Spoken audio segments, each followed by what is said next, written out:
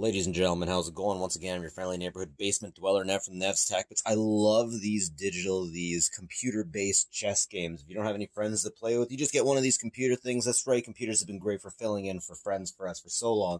You can get something like this and play to your heart's content. Now, there are some chess players that are they're perfect when it comes to fighting against computer-based opponents, and that's exactly what we have here. Now, unfortunately, this unit doesn't work. It had lithium batteries in it that leaked, and I'm missing one piece here I just can't find anywhere. So, ladies and gentlemen, it's time to tear down this thing and see how it works at least. So it's always been argued that white should go first at the beginning of every chess game, and I wonder why. I read a comic book, Vampirella versus She. It was one of those stories where God and Satan were having a chess match. I'm sure that we've all heard or read books about such a thing. Anyways, within the story, Satan takes the first shot, and he says, well, I'm Satan, I'm the bad guy, I'm evil, and evil is as evil does, or whatever, and so I'm going first.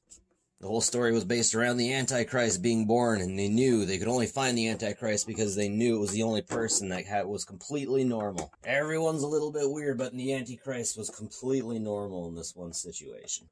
Copyright 1982, my birth year. This is where you put all the little pieces, if I had them all. Alright, so I had to go off camera and use a little bit. Oh, I didn't mean to do that. And pull. Lots of clips. Lots of clips. And man, look at this. I can tell why the thing wouldn't work now. These things were busted, honestly, though. I didn't pull this thing that far. I didn't pull this thing so far off that these things would have fallen off, so. I mean, I can't be too mad because the secondhand store basically just gave this thing to me. Looks like a clean, nice green board. Remember when boards seem to have gone from brown to green? Looks like this was handmade. You can see all that flux right there. Back in the early 80s, we didn't have machines that could automatically spin around and do soldering. Alright, so we take it out, we flip it. And here we got the old looking stuff. Here we got the really old looking stuff. Let's see if I can take these, yeah, the connectors out. We'll get up really quick, really closely, and I don't recognize these chips at all. I was expecting more to be going on with the board. There's definitely lots of lights and awesome stuff like that. But there's only 3 chips here. That's so interesting. I thought there'd be more than that. I thought there'd be so much more than that. I mean, what's this thing here for? The jumper? Is this like Louis Rossmann just running a wire, but running a whole bunch of wires? What's going on there? Back up a bit, we can get a better view of the board. Huh, okay, I honestly thought there'd be a lot more going on the inside of this system.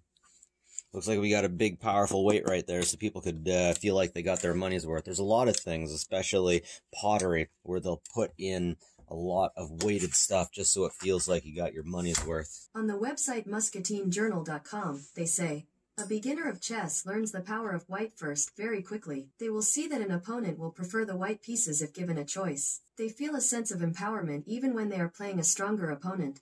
For this reason, players who play white may be more motivated to win. I also found an answer to this question. How do you decide who goes first in chess? Okay, I can't get Google to say it now, but I got Google to tell me that white always went first because some dude actually said it should go first. If someone could tell me actually the real reason, leave in the comments. I'd really appreciate it. So here's where the really interesting stuff comes in, where you place the pieces. I was wrong. This isn't just a weight. This is to help the magnets attach. And when you press down a piece on here, it completes a connection from here to nya that completes a circuit to tell the board that a certain unit has been hit. I've seen this a lot on the Dance Dance Revolution pads and the original NES sports pad, I think it was called.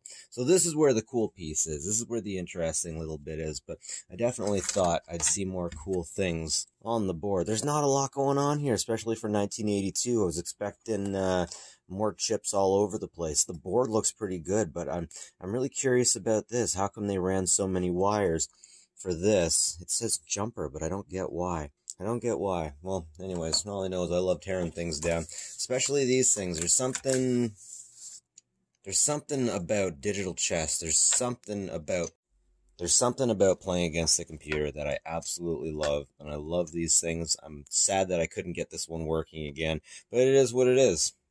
Anyways, ladies and gentlemen, that's it for me. Nev from Nev's Tech Bits. Like and subscribe if you like this stuff. It's always appreciated. More importantly, folks, always take care of each other, will you?